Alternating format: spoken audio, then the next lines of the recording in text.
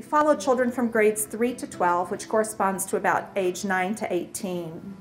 The trajectories you see here, each individual line is a child's rating on social aggression by their teacher from grade 3 to grade 12, a different teacher every year.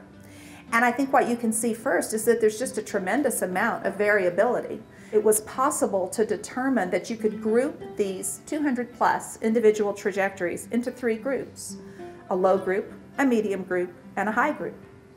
Note, however, that all 3 of these groups are decreasing in social aggression across developmental time. I think this is wonderful news.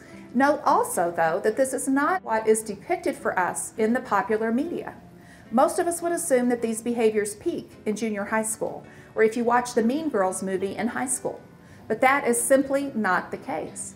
So what predicts following a high social aggression trajectory? If you look at what significantly predicted membership in the medium social aggression group, it was being female and having parents who were not married. So what contributed to being in the high social aggression group? Interestingly, not gender. Having parents who were not married again predicted being in the high social aggressive group.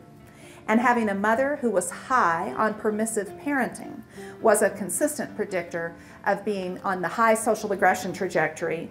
So children with permissive parents may not receive much guidance or correction when they engage in socially aggressive behavior. And this early lack of intervention might predict following a higher developmental trajectory for aggression through the end of high school.